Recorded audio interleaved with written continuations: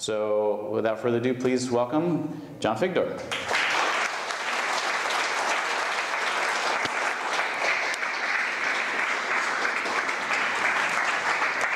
Thank you. Thanks. If you need that clicker. Sure. Sounds like the mic is working. Okay, so I thought we'd do our event tonight a little bit differently than I'm sure you've seen a lot of these before. I'm going to start out with a short little reading, and then I thought we'd have a little bit of a conversation, and then I'd jump back in and do a little bit more of a reading, and then we'll have more conversation after that. But first, let me give you a little bit of background about me and about my organization. My name is John Figdor. I'm a humanist chaplain that works with the Atheist, Humanist, and Agnostics at Stanford. Our organization accomplishes our mission of building, educating, and nurturing a diverse community of atheists, humanists, agnostics, and the non-religious, primarily through hosting public events. I don't know if any of you have attended any of our events. We recently hosted some things with Matt Dillahunty or with Reverend Barry Lynn from Americans United for the Separation of Church and State. Then we also host large-scale public events. Some of you may have attended our talks with Richard Dawkins in the past. We'll have some more interesting things coming up this year. And then the third thing that we do is we provide a support for students at Stanford. We advocate for their interests and we provide some basic counseling for them. So if you're interested in hearing more about our organization, please come up and talk to me after the event. I'm happy to fill you in with more. Tonight, I'm here to talk primarily about this new book that I wrote with Lex Baer. Lex just walked in there. How are you doing, Lex? Called Atheist Mind, Humanist Heart. And I thought I'd begin by telling you why I wrote the book, why we thought this was an important topic. As a chaplain, I kept meeting young people who would say, you know, John, I'm not looking for you to give me an answer, but I'm looking to have a conversation about my values, about what I care about what I want to do, where my priorities lie, and what I should do with my life. And as I began to think about this, I noticed that this is a problem that recurs not just for Stanford students, but many of us face it in our own lives. And so I thought maybe this book could be the beginning of a conversation people can have about what they care about, why they care about it, and where their values are. So I thought I'd begin. Our topic for tonight is fairly provocative. Objective morality is a myth. I thought I'd start by doing a little bit of a reading to explain why we think objective morality is a myth and why that's not a bad thing, and then we'll have a little Q&A period. So here we go. I'm going to be jumping around quite a bit, so if you've read the book, it's not going to be in order. It seems reasonable to think that if any external motivating force exists, we might be forced to choose to obey the external motivator instead of choosing to act independently and making an uncoerced choice. What do we mean by an external motivator? If choice and preference are internal motivators, then an external motivator would be something separate from ourselves and our desires that drives us to choose certain actions. For example, if a waiter held a gun to your head and said, order the fish, that would be an external obligating factor. You're not choosing that freely of your own will. Or another example of this is the legal system, where we know that our actions have consequences, and that's part of the background calculations of whether we're going to do certain things. In Heart, we can basically ask the question, does an objective moral truth exist? Is this the external motivator for morality? And so it seems to me like if an objective moral truth existed, it would have to exist independently of any way that a person perceives it. That means that for any moral dilemma, there would be one right answer out there. And the goal of morality would be to find that one answer. Just as a belief in objective morality implies that there's a moral truth out there, if you do what we do and you deny the existence of a moral objective reality, then we're affirming the contrary, which is a subjective morality, which is the idea that morality only exists as it's interpreted and viewed by people. And so it exists naturally in many different forms, in many different places. At this point, we can draw a parallel between the three core assumptions we made earlier about the nature of existence. It's a secret, I'm not telling you them yet. And the starting premises we might need to make to have a meaningful system for objective moral truth. Remember, to make progress in the question of what we should believe, we laid out three core assumptions that establish three central concepts.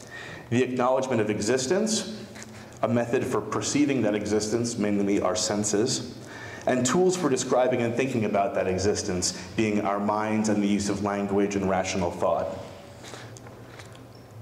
So to make similar progress in the field of objective morality, you'd first need to determine whether or not this morality exists, and then you'd have to figure out what kind of senses you could use in order to perceive that moral reality. So the same tools of intellect, logic, language, and thought, which is what we call definitional truths in this sense, still work for ethics, so we don't need anything new here. But for a system to be objectively moral, we need two new beliefs. One is that there's an objective moral belief, moral truth. And two is that there's some kind of sensing faculty that we have that lets us find this truth. Without those two beliefs, the parallel to a belief system we constructed would fall short, and you're not going to generate a coherent system. For example, if there was a moral truth, but we had no means of finding it, that wouldn't help us very much. It wouldn't affect our behavior. If we had no ability to find this truth that existed, then it doesn't really matter if it exists. We can't get to it. The faculty that we use for sensing what is moral and what is not is the same thing as the mind and intellect. Included with the intellect are the faculties of emotion or the heart, as we discussed earlier. These terms are merely a description of specific aspects of a person's mind's abilities. Emotions can be thought of as an impulse response that reflects deeply ingrained preferences acquired over time. And that makes our minds, which include both thoughts and emotions, our sensing faculty for perceiving ethics. That said, there are some differences. People perceive ethics substantially differently, even though their senses might give them similar answers. In particular, our intellect seems to need much more interpretation and processing to reach a moral conclusion. By comparison, our senses are more mechanical in nature. They can just perceive what's before them. So take sight, for example, as compared to a moral sense. It's not that difficult for our eyes to interpret the signals sent from light through our retina into our brain. Little subjective interpretation is necessary to understand the neural circuit that's happening. In this instance, there's just a physical interaction. That's what makes it so simple to describe. Similarly, the perception of sound is caused by the physical interaction between an external entity and our sense organs. There's pressure waves that literally travel into your ear, and you perceive those on your eardrum. But there's no such interaction for moral sensing. We can reduce moral feelings to the mechanism of chemical concentrations in the brain, but the repeatable interaction or communication between some external moral entity and any internal moral organ is simply just not evident. Rather, the interpretive ability of our mind in sensing morality is one that depends on the experiences we've had, not to mention our personality and our outlook.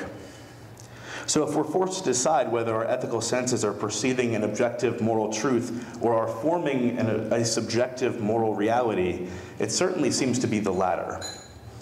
Now, this discussion might be silly. How can we possibly think of morality the same way that we think of physical objects? But that's exactly our point. We can't. Morality cannot be thought of in the same absolute unchanging way that we think of physical things, because there is an objective reality, but there isn't an objective moral truth.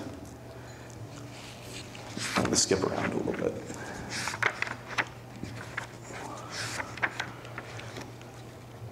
Okay, if we can't create an objective moral truth by averaging moral preferences, maybe what we can do is design a universally binding code of ethics.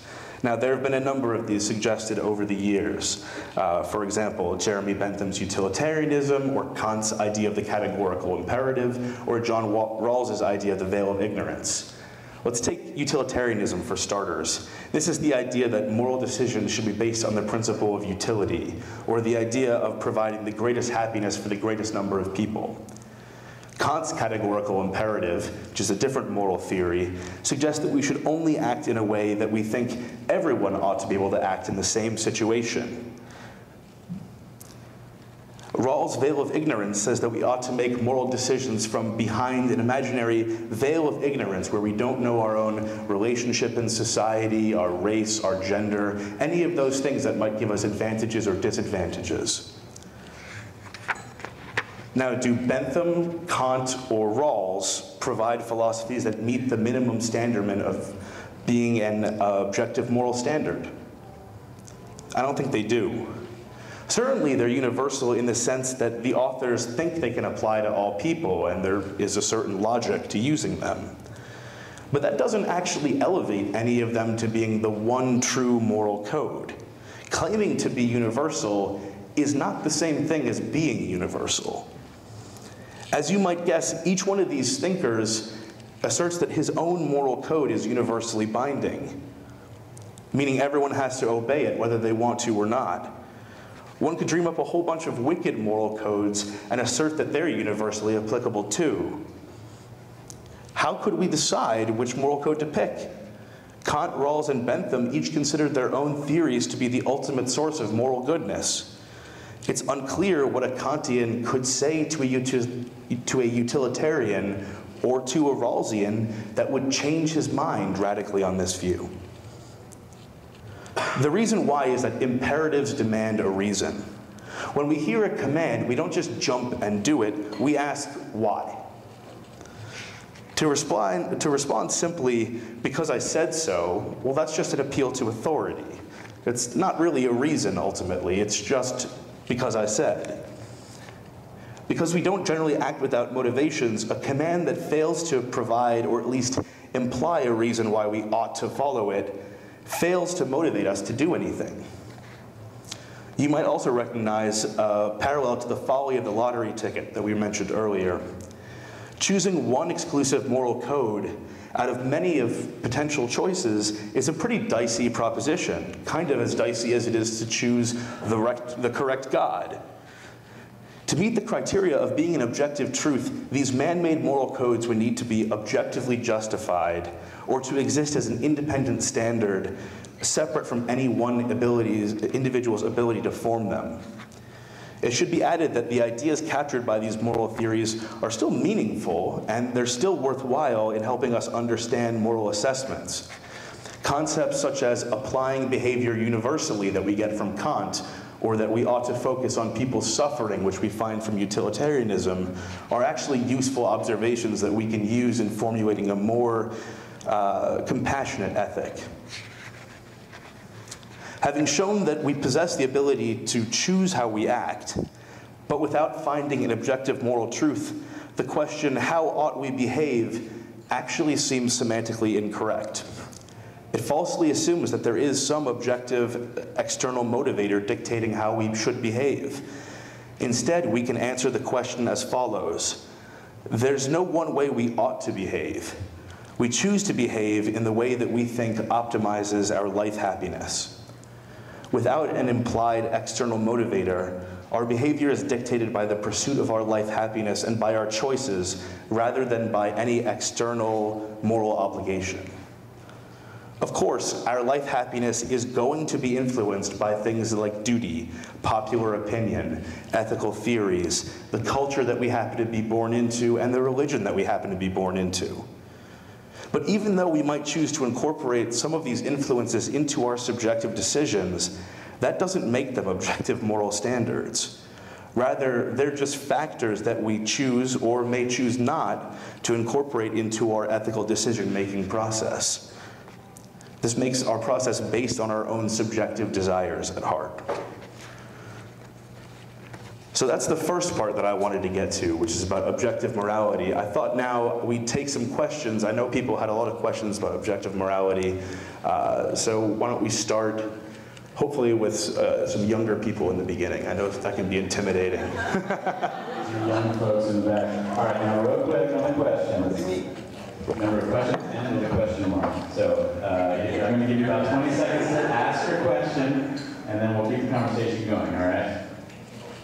I will be the mic stand, so I will yank it away. Too much. What do you mean by morality? And if by morality you mean a distinguishing between good and bad, what do you mean by good and bad? Sure. So our view of morality is that there is is based on the view that the traditional understanding is just based on an incomplete metaphysics. So if you believe that there is one answer out there externally, that that's the one thing that we're doing, then ethics is the process of discovering that answer. Our view is not that. Our view is that ethics is based on the preferences that people have. So when we answer moral questions, we're actually asking questions about the preferences and desires of people and how those can be balanced in society. But it's a great question. Can we get a Quick follow-up? Yeah. Sure. So then is the word morality meaningless?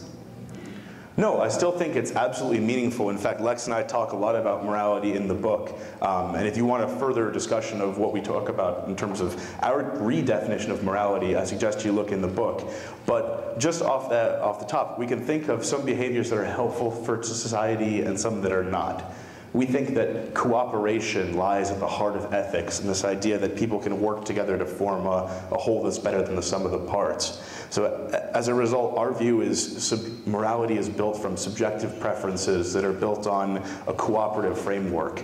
People who are easy to cooperate with, who are compassionate and empathetic, are going to be more successful based on some game theory research, and there's some work Professor Axelrod has done in evolution of cooperation that backs this up. We're going to switch it up here. I think you just started on what my question is, but do you go any to the brain chemistry and endorphins that are released when we do things like cooperate? Sure. So we don't talk a lot about what happens in the brain during cooperation, but we do mention the concept of mirror neurons, which is the idea that when you see another person smiling, someone who's close to you, the same neurons start to fire in your brain. You have this kind of neurological reaction, which shows you that identification with others and caring about other people is literally hardwired into us. It's built into our neurology.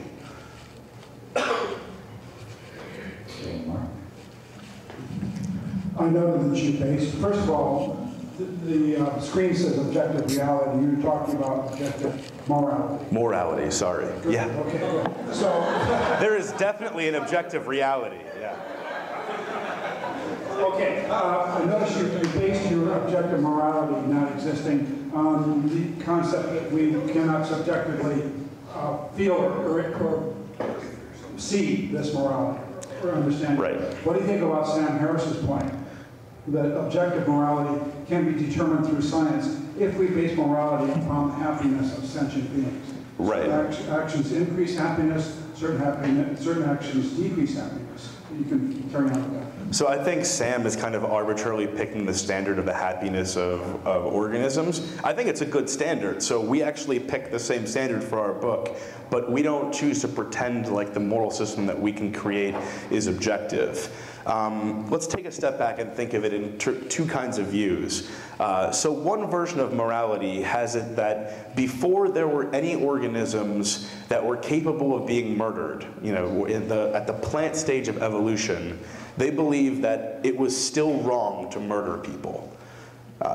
It's a coherent view to have. It means that there's certain moral truths that exist out in nature and they're true respective of whether or not there's a person. Our view is a little bit different.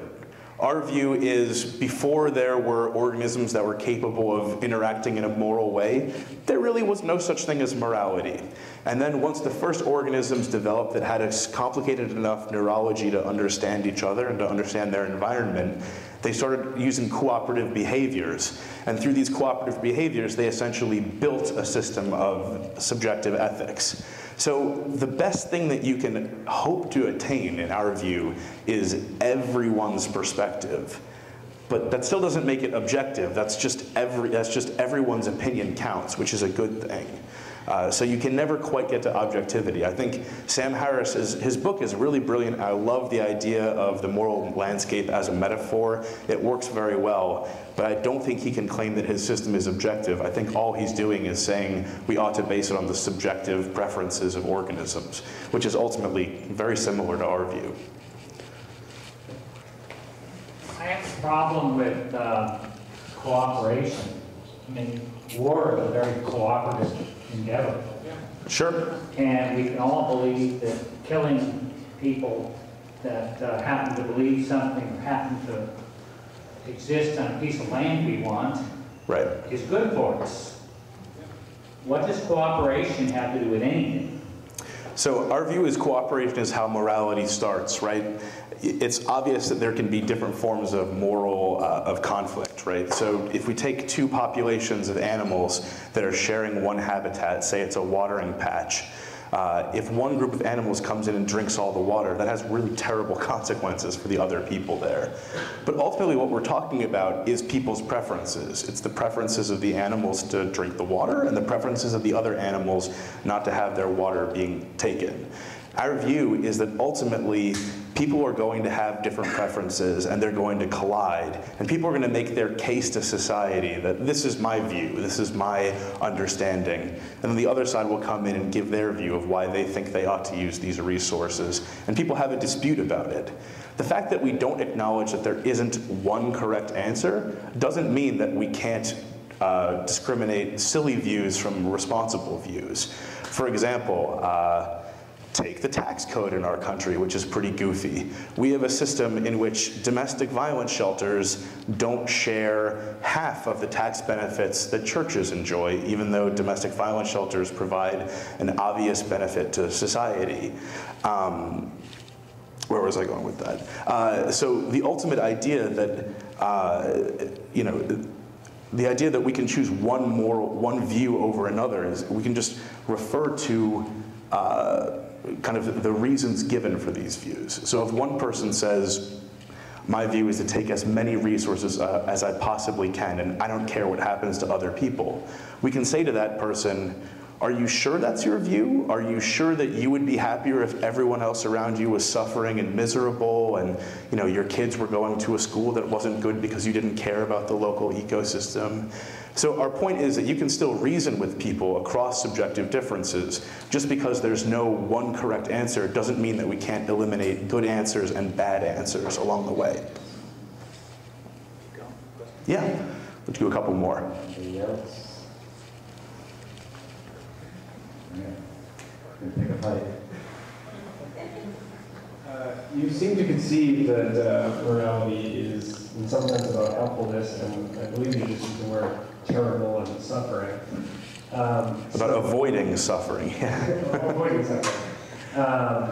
But my second question then is, you seem to be proposing that there is no way to determine suffering. That is suffering not just an aspect of our physical brain? Is the mind not an emergent property of the brain? It's Sure. not determine who suffers more than someone else?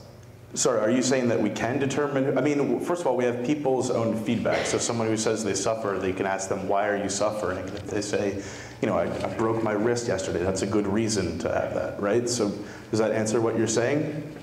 No, I'm more so wondering if you think it's possible to determine if we can figure out who's suffering more than someone else. So for example, you might believe, Sure. Outside of any sort of measurement or anything like that, someone who has a broken arm suffers less than someone who is violently raped and beaten to death. And I would probably concur that someone who's violently raped and beaten to death suffers more. But these are physical manifestations of the brain, inevitably. I assume we agree on that. Right. So are they not determinable in the sense that we can determine who suffers more? I'm sorry, is your question, can we determine who suffers more between any two persons? I mean, so doctors have a pain scale that they use in determining how much medication they're going to give people. Does that answer what you're talking about? Yeah, we definitely can make interpersonal comparisons of suffering. I think the question of how fine-grained they can be is a reasonable thing to say, but there's no reason to think that just because a person says something that's based on their experience that we can't verify it. We can't kind of run it through our heads and say, is that how we would act in that situation? Does that seem to make sense? We have to be a little bit scientific about things and investigate into them. John? You mentioned science and the term successful. Right. That groups that are cooperative and compassionate are successful. Doesn't that imply some kind of objective standard? No, not quite. I mean, are you saying that survival would be the objective standard? Well, I want to know what you mean by successful. So yeah, to me it just doesn't sound like there's no way to make that an objective standard. It seems like survival is a good value for people. I certainly want it. I think almost every other person prefers to continue to exist. But that doesn't make it objective at the end of the day. Even if all of us choose it, it doesn't elevate it to being true, objectively true. Because the way that we keep saying is, think about, for example, what would happen if the Earth were obliterated by an asteroid at some point. The question is, would morality just continue even though all human life had been lost and there were no other organisms alive? I mean, the question would be, does it make sense to talk about morals if there are no moral agents? And our view is it's much more likely that moral agents created morality than to just assert that there exists out there this thing called morality and we can have access to it, and that thing is binding on everyone. All right, so I think that at this point I'll do a little bit more reading and we'll get into the subjective ethics part, and then we can have a little bit more conversation and questions. Does that work for you guys? All right.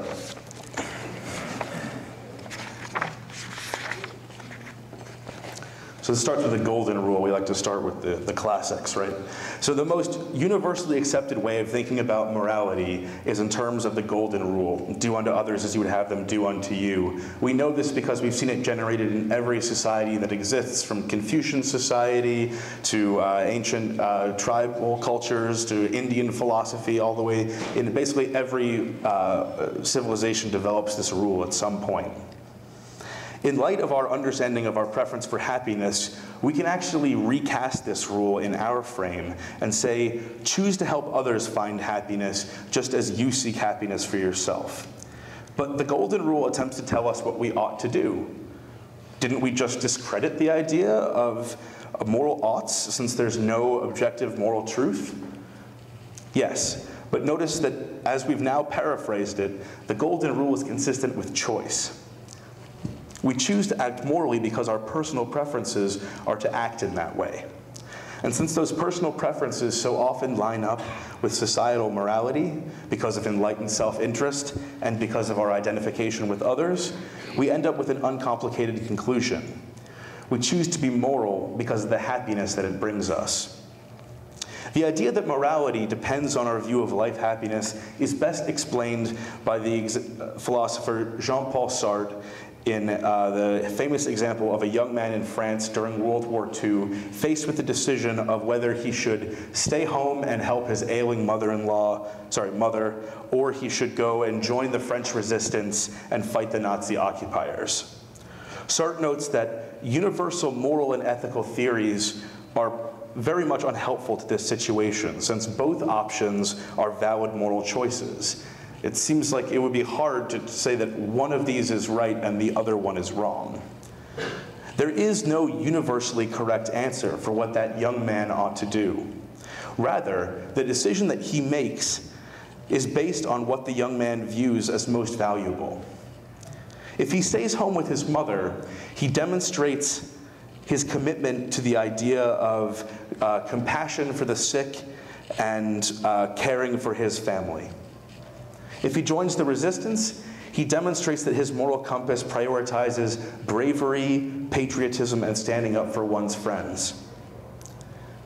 The point is that the young man's moral compass, like all of our moral compasses, is determined by his own preferences.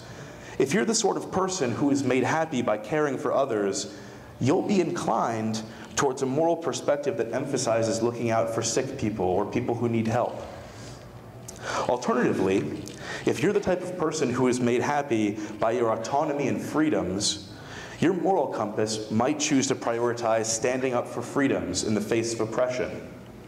To put it another way, a young man who decides to be a doctor isn't morally superior or inferior to a young woman who decides to become a UN peacekeeper.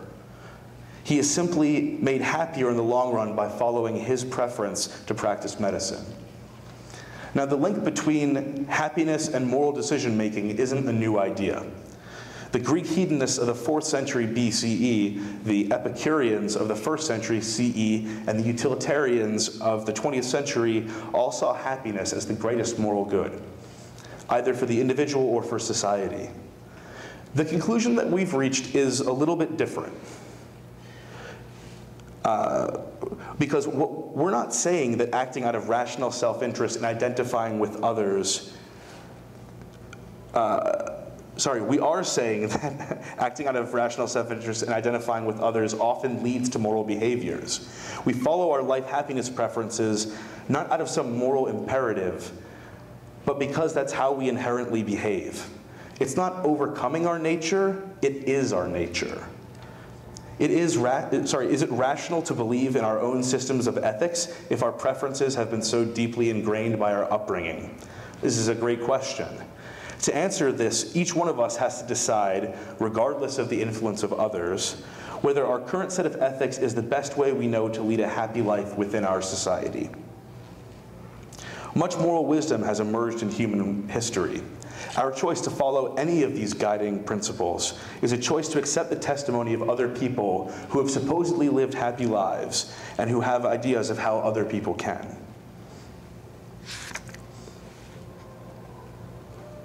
Historically, a good deal of morality was taught to us by our parents and society and is derived from religion. Does it matter if Dad taught us that we should respect others because it was God's will? Isn't it the outcome that actually matters? As adults, we can each choose whether or not to follow any particular moral view espoused by religion. In making such a choice, we may believe in respecting people not for religious reasons, but because it makes us happy. The system of morals proposed by religions have often been interpreted and modified by society over time. The link between ethics and God has long been used by religion as a source of both knowledge and as a way to justify behavior that leads to happiness in societies. But even if we disregard religion or God as an external motivator for morality, there's still no need to disregard many of these reasonable principles that religions have developed and practiced in order to promote healthy societies. It goes without saying that the moral preferences each of us adopts includes a strong bias towards the experiences we've encountered in life, including the way that we were raised, the culture in which we grew up, and whether you've been victimized by some particular thing. For example, if you've been hurt by lying, then truthfulness is likely to be very important to you. If you've been praised for helping others, then you're likely to place a very high premium on that kind of behavior. Family and friends will usually have played a large part in shaping and understanding your moral preferences and your happiness. The link between our own morals and our own upbringings is inescapable. Instead of rejecting this as an arbitrary influence, we must accept it as a consequence of subjective morality. Each of our views on morality is inextricably linked to ourselves, to our environment, to our own life, and to our own experiences. However, this shouldn't give us pause. Just as we accept a good moral principle, even if it's historically grounded in a bad reason, and reject a bad one, so too do we accept the good influences of our background, and we can reject the bad. So that's our view of moral happiness. I'd like to take up more questions here. Anybody? Do you have any problem with the label relativism? And why do you think so many people, they go for objective morality because they're afraid of that word? I think people are afraid of relativism in a very serious way. I think that as soon as they admit that that ultimately morality relates to people's opinions and viewpoints, they get worried that that means that we can't have a rational conversation anymore. However, that's just simply not the case. Take two people. One of them says, I want to become a teacher. The other says, I want to be an axe murderer. You ask them, why do you want to do this? The axe murderer says, well, I get this voice in my head and it keeps telling me to do this. Well, that doesn't seem like a very good reason to me. Like, we can actually reason with this person and we can say, it's more probable actually that there's something wrong with your brain chemistry. Here, try this schizophrenia solution. In any case, the point is that just because people claim to have viewpoints doesn't make their viewpoint rational and doesn't make it compelling for other people. I mean, people have all sorts of preferences. We tend to care about people's reasonable and logical preferences a lot more than we care about their arbitrary and weird ones. So to me, I mean, to some extent there is relativism because we're admitting that different people are different and they're going to have different experiences. But that doesn't seem to be a problem in any way. In fact, you still seem to be faced with the similar problem from an objective view. It's just interpreting, it just manifests itself in how you apply these objective moral rules. I'm going to ask you a quick question.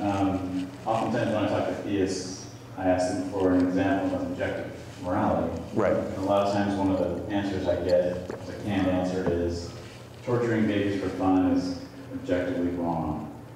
And what do you think about that? Also, sure. Matt Dillon often says that he believes that objective moral truths can be found, which life is preferable to death, right. Pleasure preferable to pain, that kind of thing. Do you think that that's objectively true, or are they just... I disagree with Matt that those are objective truths. I think that they're compelling, and I believe them. So take this idea of torturing a baby, which is just like an awful concept.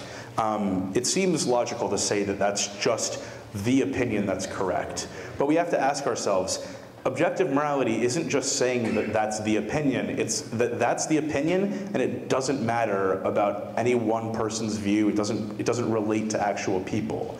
So you do end up in this absurd situation in the end where if the Earth got struck by a meteor and all people ceased to exist, they would have to then say that all these things are still, that torturing a baby for hours is wrong, even though there's now no longer any organisms in the set baby, and even though there's no longer any organisms in the set human being. So to believe in objective morality, you have to believe that a set can have parameters even if it has no objects inside it. And I'm not good at math, but that doesn't sound kosher. It seems to me that for the health of a society, some kind of objective viewpoint on morality is necessary. In the United States, we have inalienable rights, the right to life, liberty, and the pursuit of happiness. Right, and why do we have those rights? But whether or not they are given to us by God or by evolution or what, that's the point that I'm making is that it seems where you're coming from, I get the feeling that you would maybe object to a society, a culture, a civilization having some kind of standard like the right to life, liberty, and the pursuit of happiness is the basis for morality. And if you do that, if you're entirely subjective, then what's to prevent the next president from saying, well, from my point of view, we're going to do away with the life aspect or the liberty aspect because these are purely subjective. So it seems that civilizations maybe need to have an objective standard sure. to base their morality on. Sure, so let me answer you. So it's a good question. I think what you're saying is, why does our society have the values that they have? We've picked these objective truths and we've chosen to make them true. But the point is that we have the political system that we have and the legal system that we have because of history, because it happened to work out in a certain way, and because the people who developed our system had a certain view of preferences. At the time, their preferences were very different from the King of England, who preferred that we would stay a colony. They thought we'd be better off on our own. And so they made a choice independent of whatever the king thought. Ultimately, when we developed our country, when we wrote the Declaration of Independence, when we decided what the norms of our country were going to be, we chose together and wrote something called a contract, right? This refers to the idea of the social contract invented by Thomas Hobbes, Jean-Jacques Rousseau, and there's a third one there, yeah, Locke, thank you. So this is what our system is based on, is actually the idea that, that Locke has of civilizations is made up of people who come together to choose to give up certain rights, like, for example, the right to commit murder, in exchange to get other rights. This is a wholly self-created view of morality. This doesn't relate to any objective view up there. What it is that people in the society come together and they say, these are our preferences, these are our values, this is what we care about, this is what we want to protect. It doesn't really matter if the objective morality doesn't make a difference here. As long as you can have those coherent conversations and you can have that argument, that's all you need in order to have rational thought. for at least tens of thousands of years, if not hundreds of thousands of years, people have lived in Aboriginal tribes. And more often than not, we believe that they fought with each other, and it was the duty of a tribesperson to kill the enemy tribe. And when they captured those enemy tribe people, they often tortured them brutally. Right. So do those people have morality? And how does that fit in with what your position is on?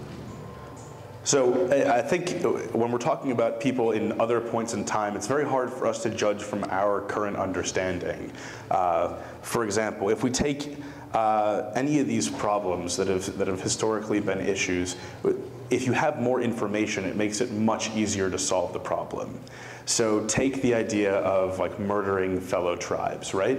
At one point in time, we thought that the best strategy was just pure brutal warfare. This is what's theorized in the idea of the social contract.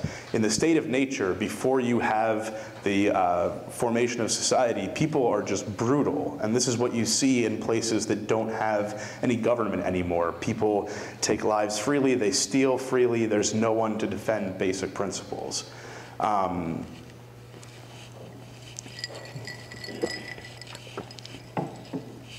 Now, the reason that it matters, that the reason that we can actually condemn these views and we can say it doesn't make sense is because we say, if you had more information, if you knew more about human development, if you knew more about morality, you'd be able to make a better decision in those circumstances. So we can look back, and I don't know how many of you have read Steven Pinker's book, The Better Angels of Our Nature, but he draws a scientific conclusion that society is beneficial for people. And he shows this through your odds of being killed by a violent act, get murdered in the night. And the answer is that as civilization proceeds and as we come together and create more laws and create a more just and more defined society, the amount of violence that individuals face is remarkably reduced. So at the end of the day, you can actually prove scientifically that it's in our best interest to have at least a certain moral norm for our society.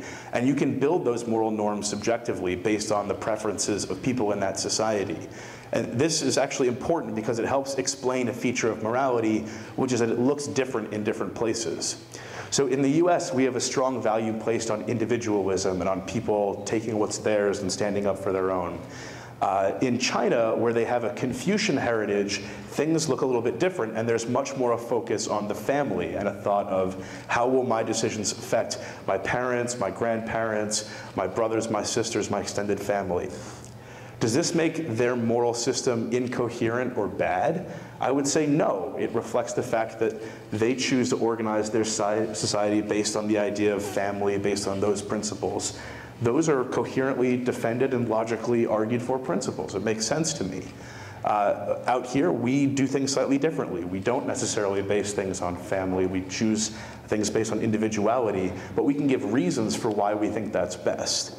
So the advantage of saying that morality is subjective is that you can explain why one culture says it's extremely important that we take care of the elderly, so much so that in, I believe it's in Taiwan, there's a law that requires that children, once they hit the age of like 18 or something, pay for the upkeep of their elderly grandparents. They have to check in on them X number of times. And it's because that culture bakes into it a very strong belief in family values and connecting to your family. That seems like a perfectly fine thing to me, but it also seems fine that we not have that law in this country. We just have a different preference in that case. Anybody? I just want to make sure that someone who hasn't asked a question yet gets a chance. You seem to be placing a lot of faith on our innate ability to determine moral actions by our own happiness. But California, not too long ago, passed Proposition 8 by a pretty high majority. And from my standpoint, banning same-sex marriage is just, there's no gray area. That's just, there's nothing gained by banning it, and there's a lot of harm. So, is most of California just morally deficient, or what is that?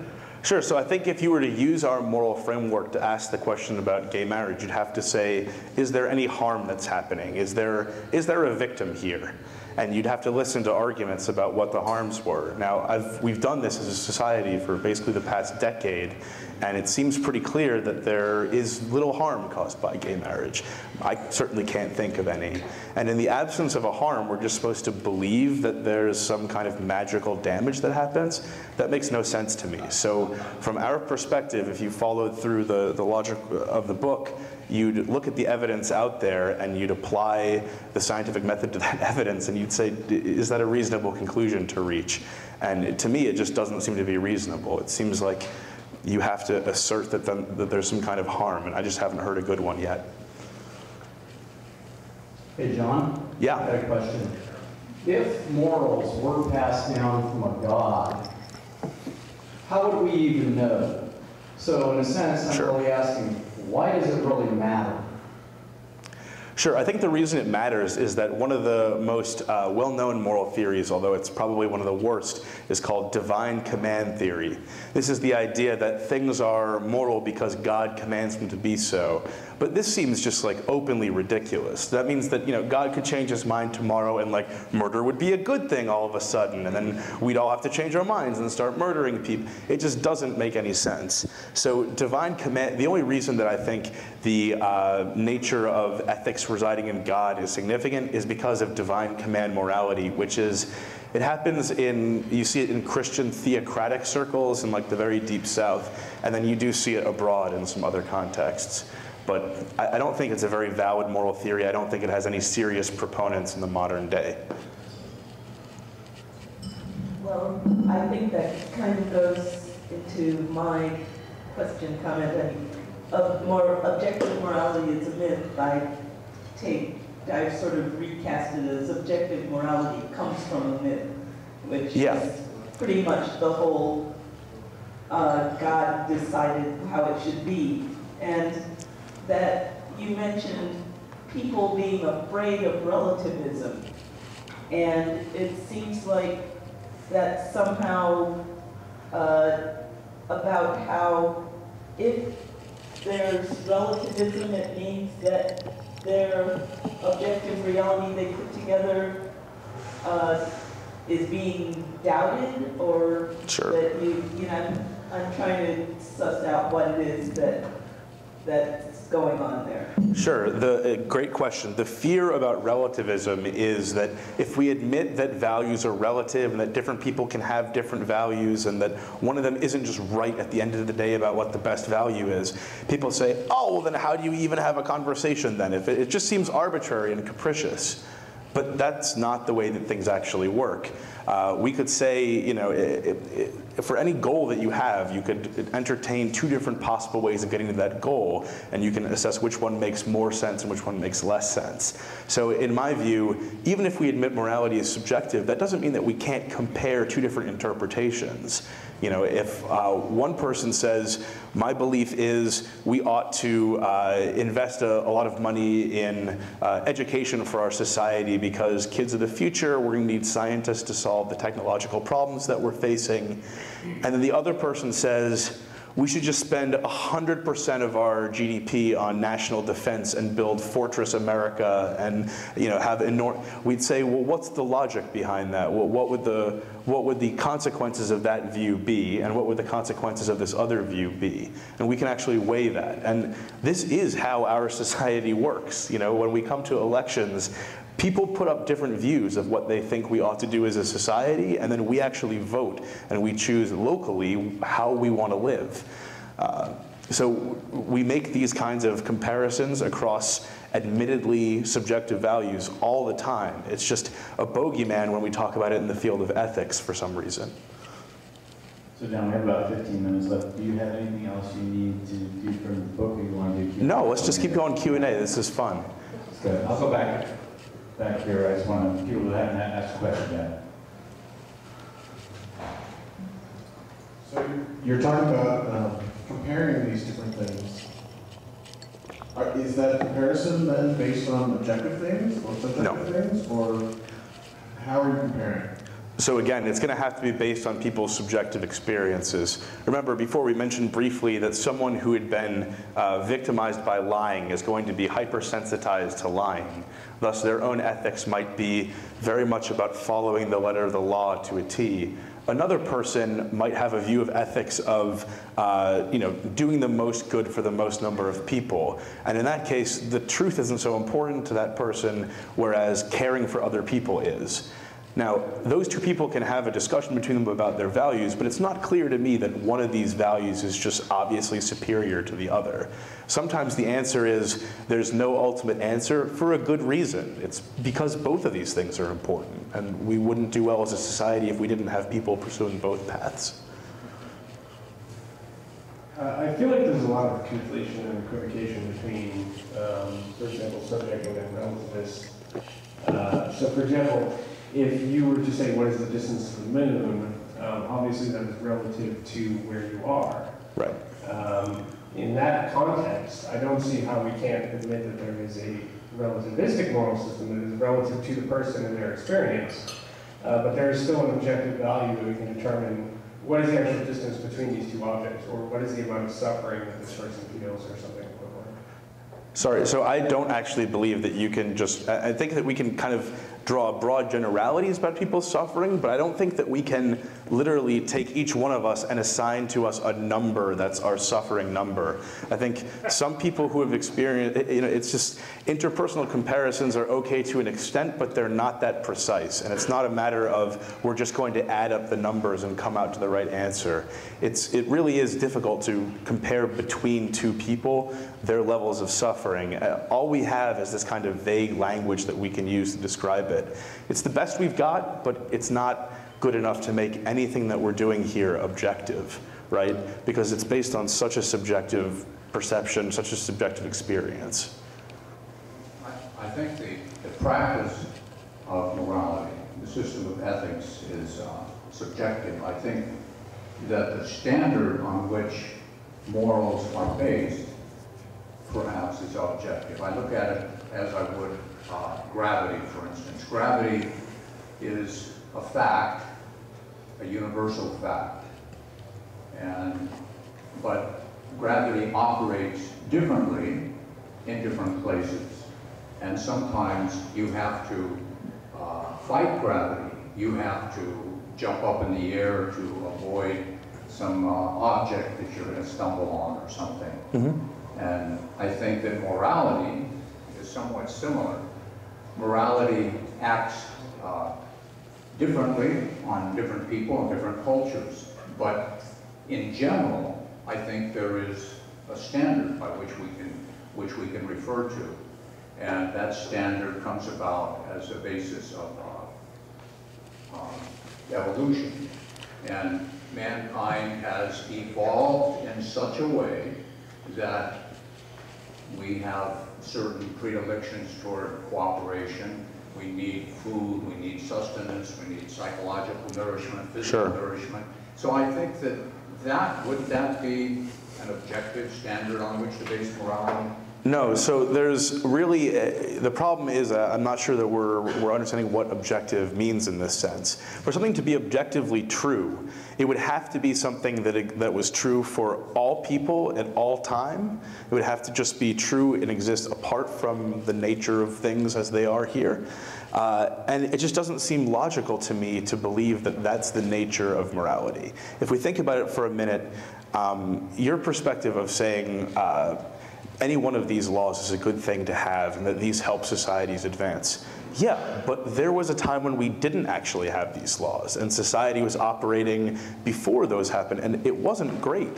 I mean, for a long time we had the institution of slavery in this country where we thought it was fine to actually own people like their farm equipment. And then we actually learned over time that, geez, these people are suffering. They're real human beings. More information was added to the equation. Southerners read these newspaper articles that were arguing for why black people should be treated as human beings. And eventually the culture changed its mind on this question. It was convinced by it. That's how morality evolves. Well, if there was an answer.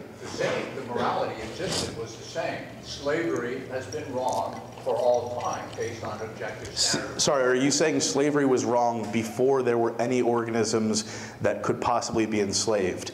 So at time one of the universe, so the Big Bang happens, now immediately after that, are you saying slavery is wrong beginning then? Yes, I'm saying it's wrong in the same sense that gravity existed potentially. So you're making claims about... Before the Earth was here, there was still gravity. So the only way we can learn about morality is to hear from people's preferences and their actual experiences of this. Where's your evidence in morality? It's the experience of people.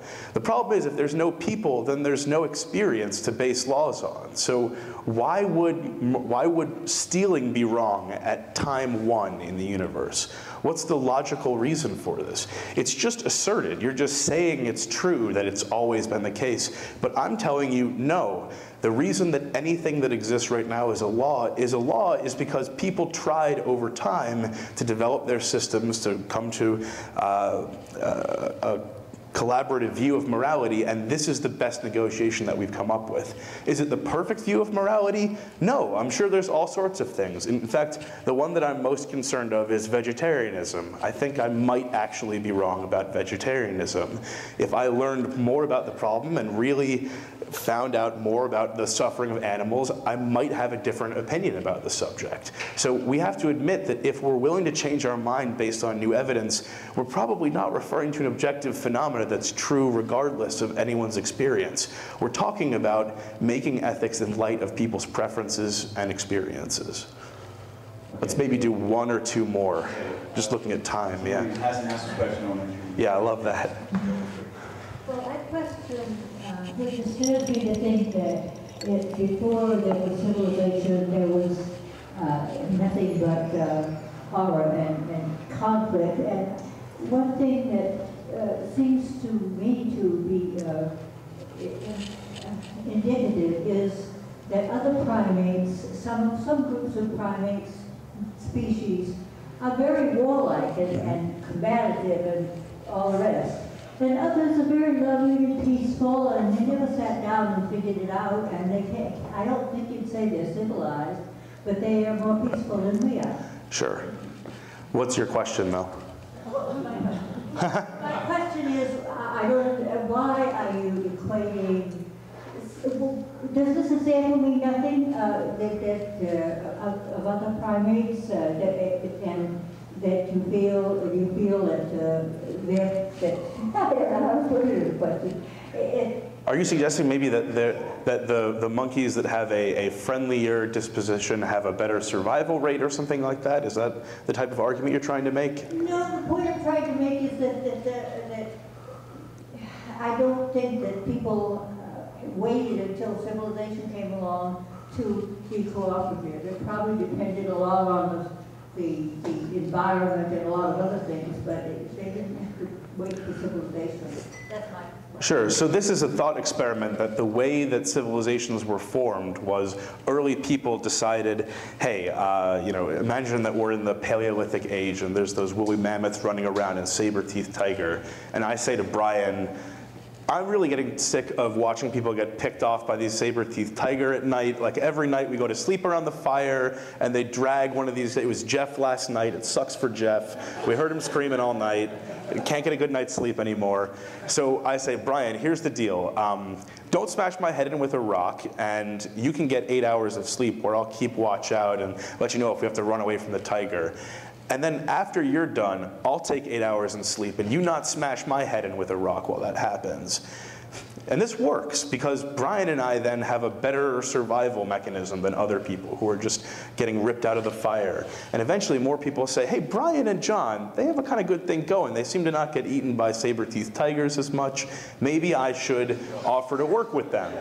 And so you can I know I'm talking in really broad strokes here, but this is the idea that you find similar values, you find similar objectives, and then you cooperate to accomplish those goals. And this is what Axelrod is talking about in The Evolution of Cooperation, where he argues that if you actually look at it from a game theory perspective and you run these tests over many iterations, the strategies that are most successful are strategies that are broadly nice, meaning that they will respond if someone is mean to them, they'll respond with force force, but their natural inclination is to be receptive to offers and to be receptive to openness.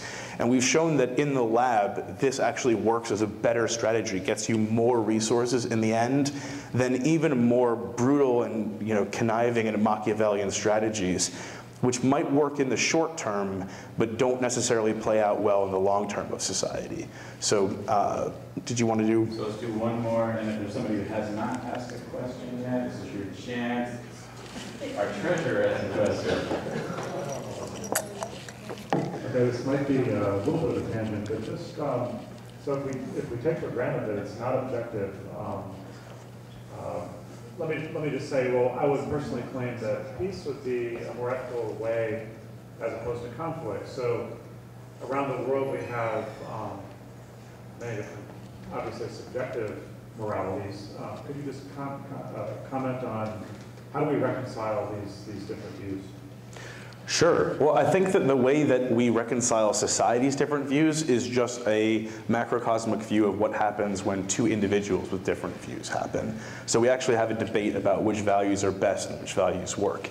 We see this actually happening in American society. We've watched it happen in our lifetimes with the issue of gay marriage. I remember growing up in New York, it's definitely not the view that we have today. Kids were picked on for being gay. There was a lot of bullying. It was a different time. And people eventually heard from gay people's stories. They found out that, not to be stereotypical here, but their hairdresser was gay, or their uncle was gay, or their, any person that they knew was gay. And that changed their view on the subject. They began to think, well, gay people aren't just this exterior image that I have, they're people that I know, and they're people that I relate to. And based on that evidence, they thought to themselves, is it right to stop them from marrying people that they love? And people came to the conclusion, no. And that's where we sit in the majority of states at this point, and we're about to watch in the next, like maybe 5-10 years, it become basically every state in the country. So this is how you can have a debate across these values and come to a conclusion.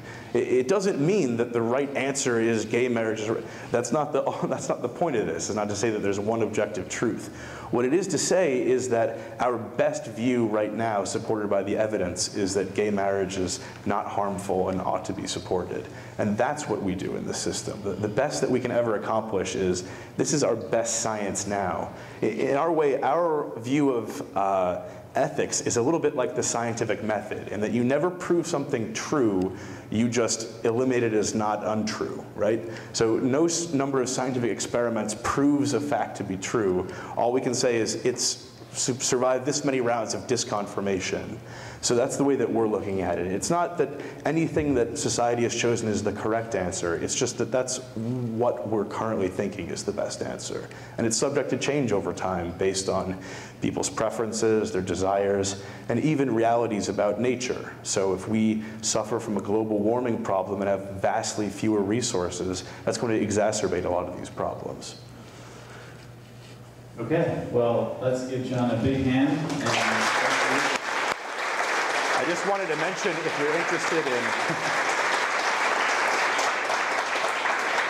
you're interested in reading more about this subject, the book is Atheist Mind, Humanist Heart. I didn't bring any copies to sell today because we're not trying to sell books. But if you're interested, we'd love to see you buy a copy online and leave us a review. It's the conversation that we're finding most interesting, and we'd love to hear what you guys have to think. Where? So it's on Amazon. Amazon.com. Of course, on Amazon. So yeah. Or any website like that. Thank you, John. Thanks so much.